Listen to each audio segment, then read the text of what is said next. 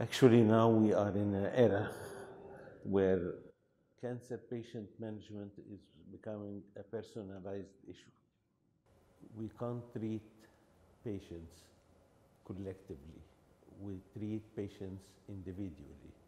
That's why we are in a desperate need for choosing the proper drug and the proper way of treatment for every individual patient.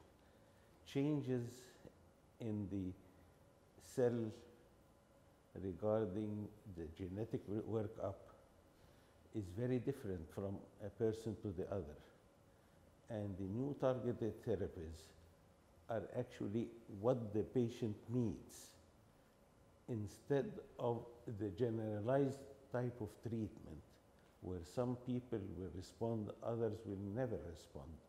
So we're taking the bad portion, the side effects, and we are not taking the good portion, actually the dissolving of the tumor tissue.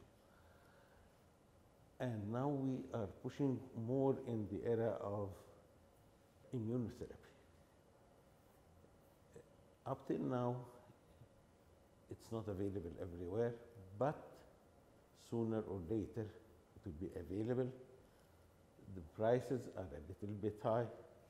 Sooner or later would be probably available for everybody.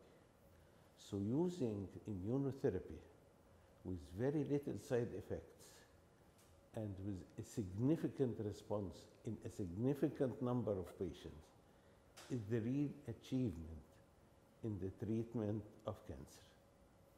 To be honest, I never expected to be delightful and informative as it is. Platform really showed a wealth of experience.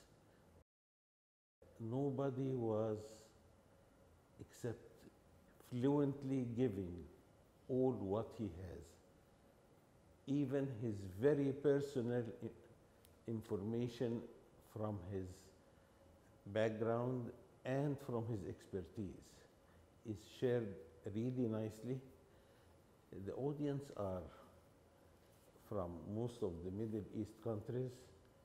They are sharing really very effectively, and apparently the knowledge is spreading really very fast among our colleagues.